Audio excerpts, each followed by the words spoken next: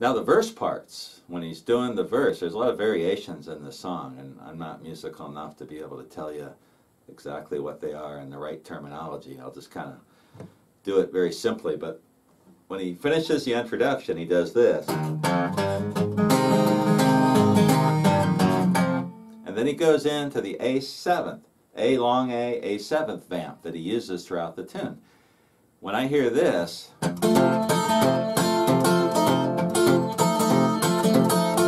I hear a lot of variations, and I haven't got them all figured out. When I play this, I just kind of play what feels right at the time. But he's got this A7 shape, and he's got the bass working, the open 5th string and the 4th string. So you just get that going.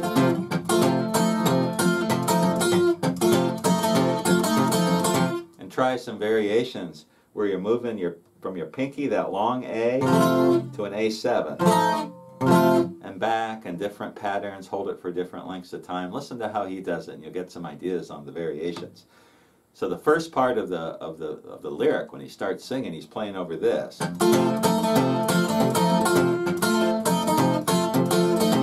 Some form of that, the long A. Then he's going to go D7,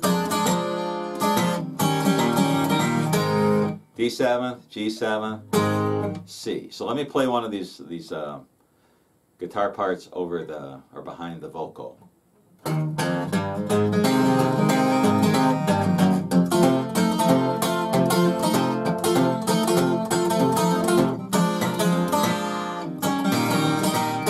So what I'm doing here, got the D7th with the 5th and 4th string bass. Then I'm going to my G7th, and then to a G. So instead of putting the pinky down first and then the first finger, we're doing it the other way. First finger, G7th to a G. And then back to our C in my bass. You can either move that finger back and forth, the 3rd finger between the 3rd fret of the 5th string and the 6th string, or you can get it on both. Some guys can do that. I have skinny fingertips, and so it's harder for me to do that, so I just kind of move it when I have to. And then he does it again.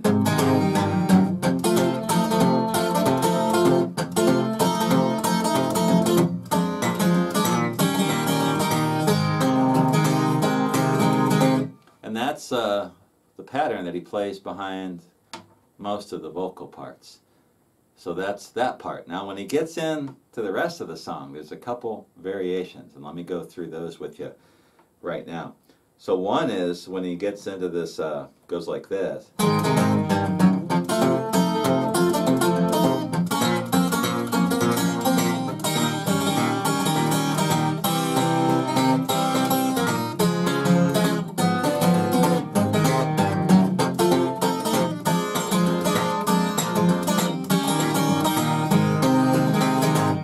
So that's when he's like, talking about the Georgia rag, yeah, that Georgia rag, buzzing around like a bee, that part. I'm not a singer, or else I'd sing it for you. So what he's doing there, he starts out on the A, and he's going to go to a D minor. And what I'm doing here, got my 1st finger on the 1st fret of the 1st string, my 3rd finger on the 3rd fret of the 2nd string, and my 2nd finger on the 2nd fret of the 3rd string. It's a D minor, and he's playing around with that 1st finger. So the bass, again, is the open 5th and the open 4th, as far as I can tell. And he's doing some pull-offs. Some stuff there that I have not figured out yet. So the song goes from here.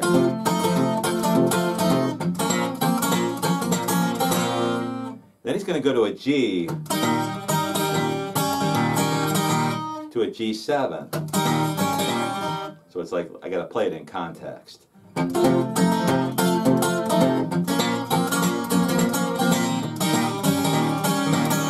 That's it. So he's going from a G, holding it on the G7th. I got a 6/4 bass. It's like this. Something very close to that, if it's not exactly that. And he's going to go to an E. So now we've got an E chord. And I'm playing it with 2 fingers, where I've got my first finger on the first fret of the 3rd string, and my second finger is getting both the 5th and 4th strings at the 2nd fret. So we've got this. And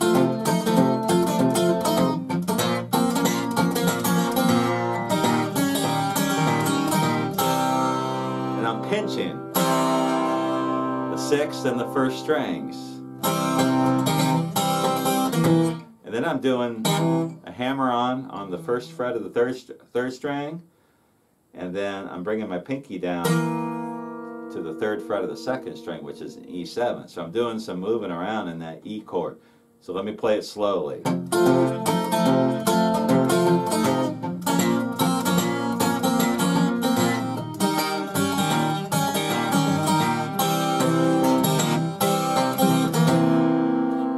And my bass on the E is 6/4.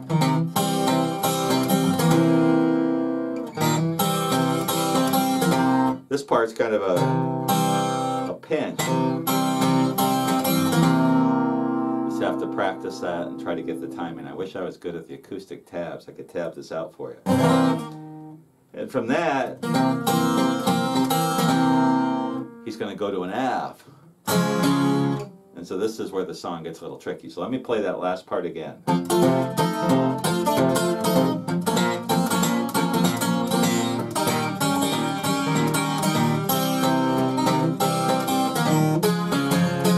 So we've got an F, which is kind of tough because what you've got to do is put your thumb to get the 1st fret of the 6th string, your bass, and that's a 6/4 bass, 6th string, 4th string, and we're making an F chord shape. I'll have all these chords diagrammed out for you, and if you don't know your F chord, you should probably learn that before you try something like this. So he's going to go from an F to a C diminished. At least that's what I hear. This chord's kind of tricky. Got my 1st finger on the 2nd fret of the 3rd string. Got my 2nd finger on the 3rd fret of the 5th string. My ring finger's on the 4th fret of the 4th string. And my pinky's on the 4th fret of the 2nd string. But I'm getting the middle part of this. I'm not getting the 1st string or the 6th string. And my bass is the 5 and the 4. And I'm pinching the 2nd string and the 5th string.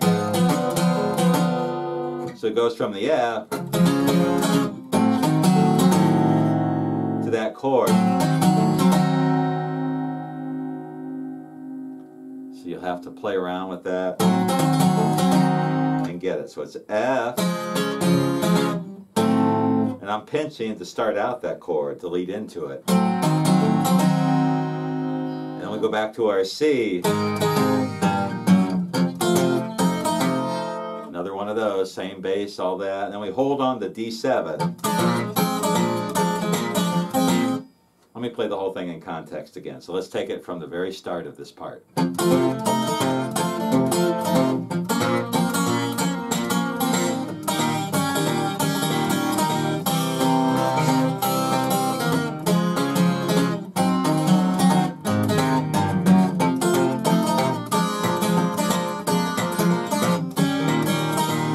That's it. I hold here for 1, 2, 3, 4, 1, 2, 3, 4. Then I'm going to my G7th G, back to my C, and then into the regular verse. So let me play that whole part again. This is the part where he does the buzzing around like a bee. That's how I always remember it. So it's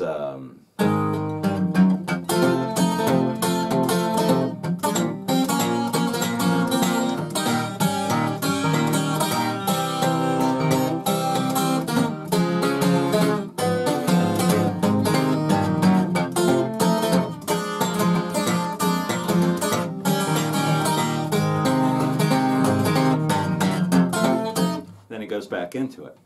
So there's the next part of Blind Willie McTell's Georgia Rag. The next thing we'll take a look at with Blind Willie McTell's Georgia Rag is what I call the solo, where he plays a little guitar solo. And he does this, he starts in the C.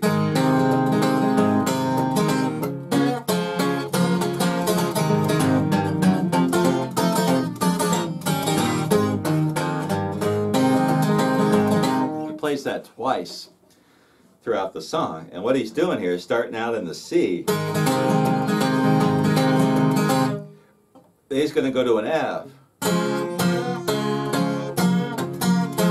where he's taking his pinky in an F shape and bending up on the 3rd fret of the 2nd string. So we've got this. Whoops, let me try that again. Like that. That's the timing. So it's... That one's tough, and if you bend it too far, at least with my 12 string, which is a low-end guild, I paid about $600-700 for this, but I like the sound and it plays well. But if you don't bend it just right, it sounds funky, it doesn't sound right. So what I found is just bend a little bit. So like this. You know, barely bending it. And we're just keeping the bass going 6/4 while we're doing that. Listen to the original tune and you'll get the feel. That's where I learned this part from. Then he's going to go back to his C. Then he's going to do this, where he varies the picking. 1 2 1 2, back to the 1. So the whole thing, let's do it.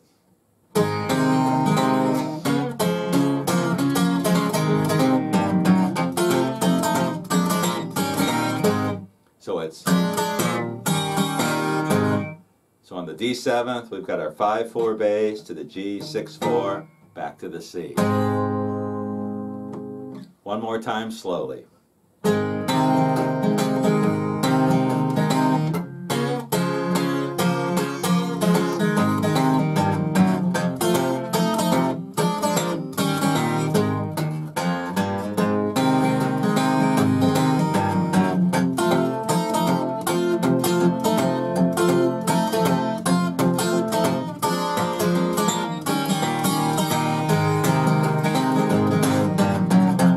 So forth. Now there's one other part in the song. I can't remember exactly how it goes, but I think he sticks on the E, the A7th part,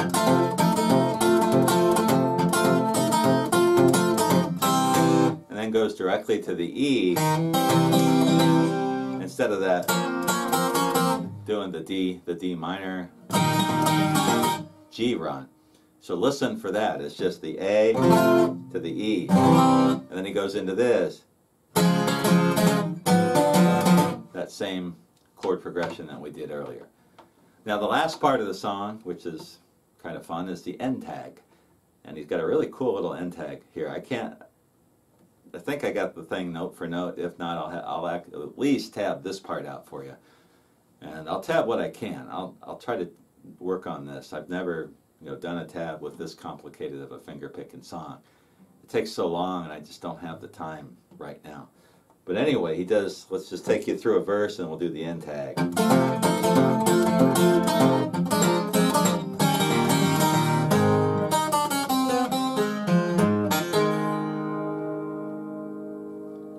Something very close to that. And what he's doing out of a C, it's 3 2 1 open on the first strings, and then he's going to get a slight bend on the 4th string of the 4th fret of the 2nd fret with the open first string. So that first part,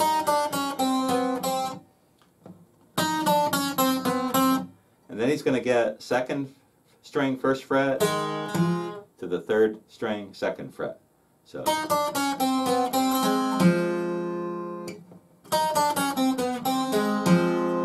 Then right here, I think it's the C, the 3rd fret of the 5th string. And then a hammer on, out of a C chord position. I'm just taking everything else off except the 1st finger.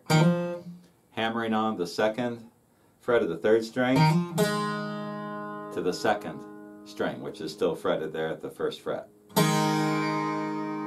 So what I hear at the end,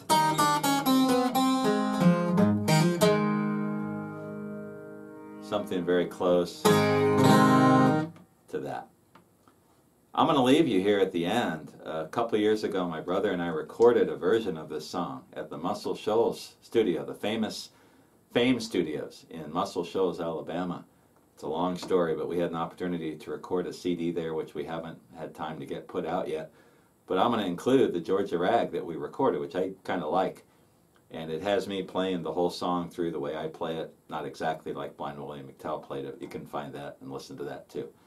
I hope you enjoyed this lesson. It's a great song. Whether you play it on a 12-string or a 6-string, it's still a cool song. And if you're into 12-string, it's really fun.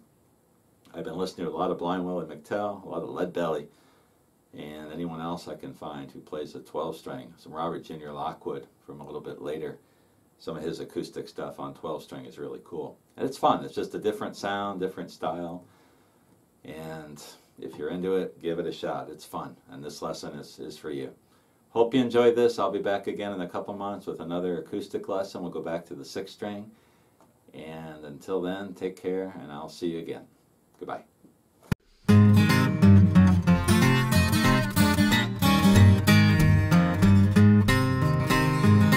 In Atlanta on Harris Street, that's where the boys and girls all meet. Do that rag, that Georgia rag. Down the alley and in the street, every little kid that you meet. Do that rag, that Georgia rag.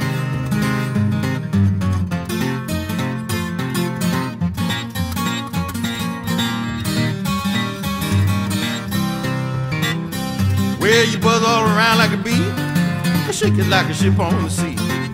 Wild rag, crazy rag, better known as the Georgia rag.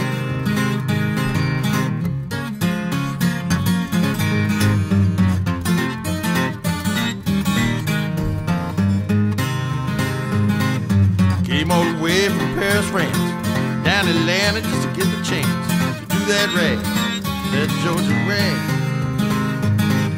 Grab your mama and hold her tight. Spin around the rest of the night. Do that rag, that Georgia rag.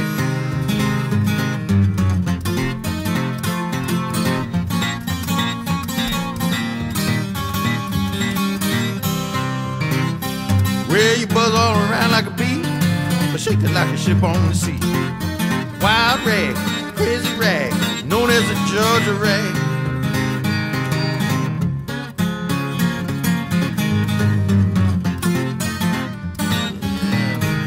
Georgia rag.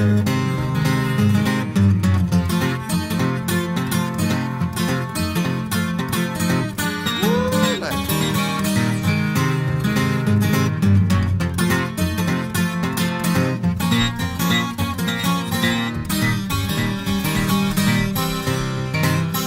Well, you buzz all around like a bee, I shake it like a ship on the sea. Wild rag, crazy rag, known as the Georgia rag.